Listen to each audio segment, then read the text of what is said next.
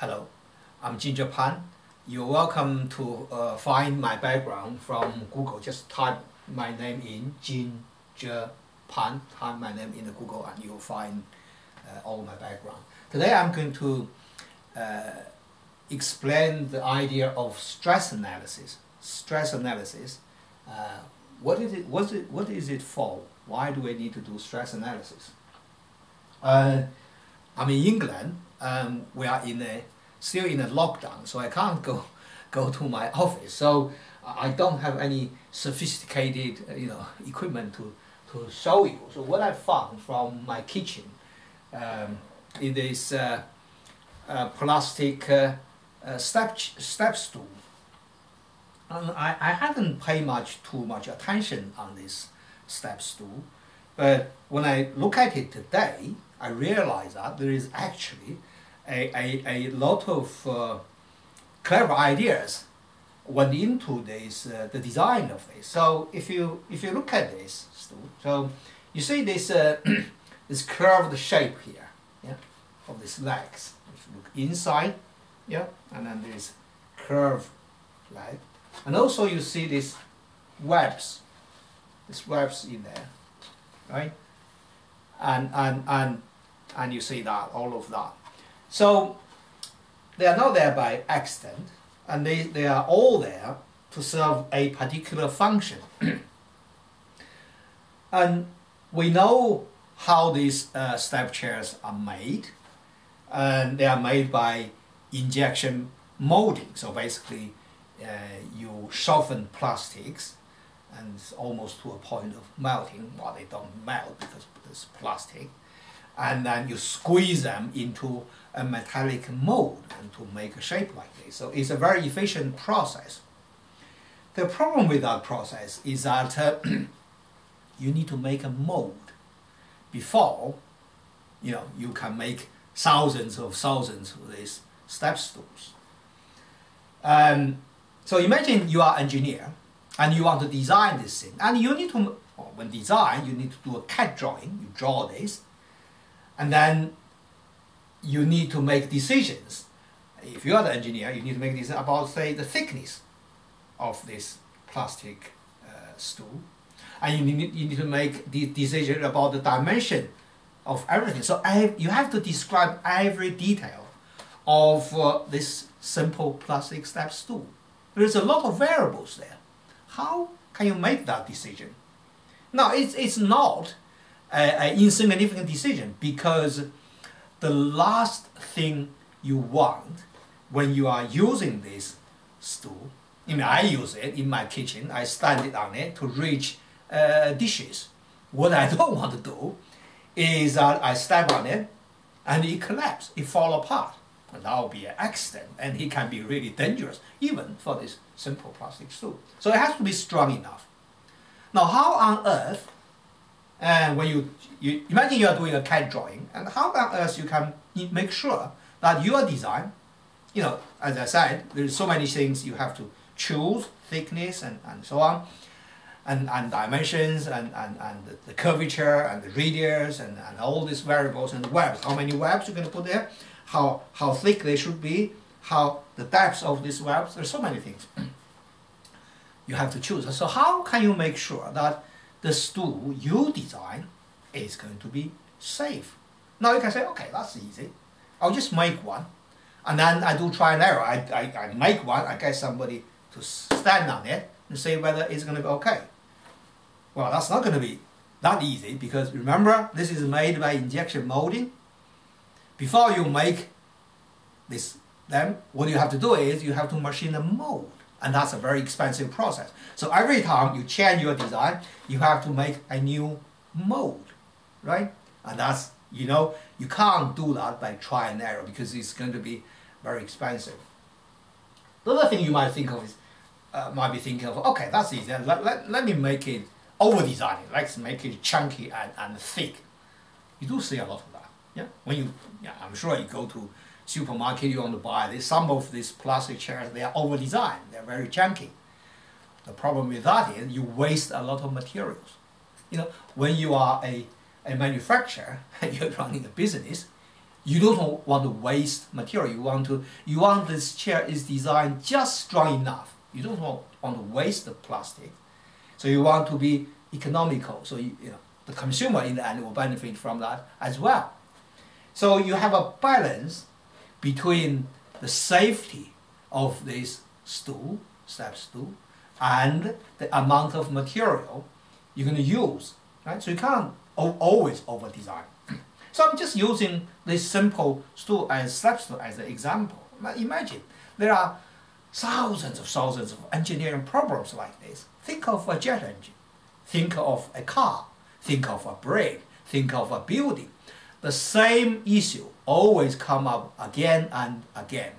You cannot do your design a bridge, design a car, design a jet engine, design an airplane, by trying and crash landing, and that's not going to work. And that's not what the engineers do these days. So the nice thing about one of the major advantages of the progress of engineering science is that now we are able to do this kind of design and without try and error. And in this simple case of plastic step stool, I can absolutely guarantee you that you don't need to do try and error experiment at all. Yeah. So that's the job. Doing that design, how to do that is the job of stress analysis. So let me explain how this is done at the top level. Of course, there is a lot of details you need to learn. Let me explain at the top level the logic of how this can be done. Designing something without try and error. So there can be a lot of examples. So I didn't draw a stool. I just draw an arbitrary object there. So let's imagine this is something you want to design, and there is a force applied on it, and I just draw a hole there. So I just dig a hole there. Just say this is an arbitrary system, and then support it somewhere. And you want to make sure this structure is strong enough and is going to collapse. So what I've said, it's not possible to do that always by try and error. So to make one and then try it, and then it doesn't work, and then try again. So what you do is, one thing you can do is you can cut a small piece of this material, yeah? Whatever it is, maybe a piece of steel, aluminum, wood, plastic, whatever. You get a small piece of material, and then you take it out, and you do this, what we call in the laboratory, you can do a tensile test. Yeah? That's not very difficult. Get a piece of material, you apply a force, you design a machine, you do a tensile test. What you get from there is a relationship between the stress you apply and the strain of this material. So you get a stress and a strain relationship, and that looks like this. So the stress goes higher, and I'm sure a lot of you have seen this before. This is really simple. I just want to then put this whole thing together in the big picture. So now you get this stress-strain curve, stress-strain relationship, linear, goes up, and then starts some kind of yielding. This behavior depends on the material. If it's aluminum, it's one type of curve. If it's steel, it's another type of curve. If it's plastic, it's a different type of curve. So, but I just use this as an example, so you have that. Now, there are some key information you can get from this. One thing we all know is you can get Young's modulus from that. Yeah? The gradient of this is what we call Young's modulus. Yeah? You can get Young's modulus E out of this test. The other thing which is really important is you get this, what we call the so-called strength of the material. And that's arbitrary because you can pick the strength here. And what I pick is, the elastic range. Yeah, just pick a stress. So that is, let's say this is a maximum, this is the stress you worry about. Yeah, if the stress is higher than this, then the material deform. So in a plastic way, you wouldn't like that to do. So you want to design your structure which makes sure that the stress is in that range. Right? So that is the information you have. This is one information. So that's Young's modulus. And then strength of the material. Two information you can get from this simple test. And we can do that for any material. It's something relatively easy to do. The other thing you can do is we do something called finite element analysis. So what we do is we pull a computer software, we divide this something structure you are designing into millions of small elements, and so we set up a mathematical model. Yeah, so this is a finite element model. So we set up a finite element model for the structure. We run the software, you basically click the button, and then what you have is any point of this structure now, you get a set of stress. So let's just say if we're focusing on one point, any particular point, and I take that point in, yeah, take that point out, and I enlarge that small element, and I got stresses. Yeah, I get stresses in all directions. Yeah, you can understand in this real engineering situation, you don't have stress just in one direction. You might have stress in all other directions. It's just like, now let's look at this to the stool again. So imagine if you are standing on this, yeah, if you're standing on this, and you think of this piece of material here, of course, it's pushed in that way, but you would also have stress, yeah, put in both directions. So this piece of material is pressed, but it's also under stress from both directions. But if I now twist it, yeah, if I twist it, I might do that when I'm standing on it. Yeah, I'm not very stable, so if I twist it, I can also generate shear stress. Yeah, so the material is also shear. So that's represented here. So I can have stresses, any point I look, I have stresses in one direction, in the vertical direction, I have stresses in the horizontal direction. And I have these shear stresses. So after I've done my stress analysis, using the finite element method, so I move from here to here, and I get these sort of stresses. And these are numbers. So let me just take an arbitrary example. Let's say this stress value is 400 megapascal. I'm making this up, right? Just make it a number there. And let's say this is, I don't know, this is 250, and this is 170, and this is 10. Yeah, I'm just plugging some arbitrary numbers. I run this analysis, I got a set of stress values. Yeah, this computer software gives me these arbitrary values.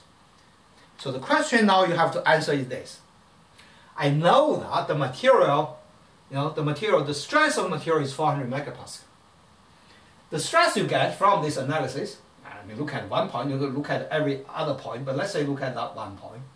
And that one point, I have this set of stress. Yeah? The material is stretched in this direction with a value of 250 megapascal, in the horizontal direction with 170 megapascal, and with a shear stress, let's say 10 megapascal.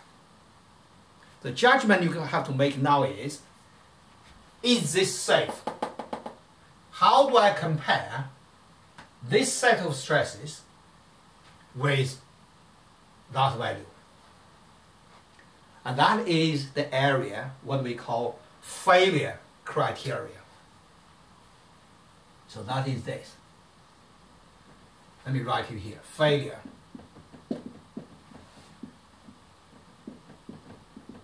criteria. So you need a failure criteria to make that judgment. And what you do is, in practice, you lump this set of stresses into a single effective stress. Yeah? You lump this together into a single effective stress and make sure that that effective stress, if that effective stress is less than this value here, then you'll be safe. If it's larger than that, the material will break from that system. And you can do that for all the points to ensure your design is safe. So you can see there's a lot of stuff here. On this side, I take a piece of material. Yeah, to do this, I take a piece of material, I do a tensile test, I measure the material property, and this is what you do by experiment. Yeah, so this is you've done this by experiment. On this side, you set up a finite element model, and this is by computer. And then you need to make this judgment. You have to do that. Computer doesn't know how to do this, because this effective stress depends on what material you're dealing with, what temperature you're dealing with. Is this force dynamic? Yeah? It varies. So this is your human judgment. This is a judgment for engineer to do. So that is what stress analysis is all about, right? It involves these different elements. You do experiment, you do computational model, you make a judgment. And pull this all together, you can design that. Yeah? You follow this logic, and you design the steps to resolve a single try and error experiment. Yeah? Because this is the data you need. You do that experiment on the plastic, and then you have that. Sometimes the manufacturer tell you this data, the supplier or the people who sell the plastic to you, they tell you what are the Young's modulus and the stress. So you don't even need to do that experiment. Once you have that, you have a computer model of these steps too, yeah? And then you run this analysis, you get the stresses, and you get the effective stress, and you lump that together, you compare with the strength of this plastic, and then if this is satisfied, you're okay. So you can play your design, you can change anything you like, you change your curvature, shape, thickness, diameter, whatever, yeah? You change your design variables, you change your model, you change your CAD model, you run the FE model, and then you do this. And then if the design is safe, and I can guarantee you, for the simple plastic steps tool, you don't need to do a single try and error. If this process tells you the design is safe, you will be safe. Now, unfortunately, in more sophisticated engineering systems, let's say you are designing a jet engine or a car, and this process is also powerful. You know, engineers follow this process, you do this, but you also have to do experiment, yeah? Either partly or for the complete system. Yeah, you have to do that, because there's always some uncertainty, maybe things you haven't thought about. Yeah, so experiment, you cannot get rid of experiment test completely, but you still need this, and this will save you awful lot of try and error experiment in the normal case.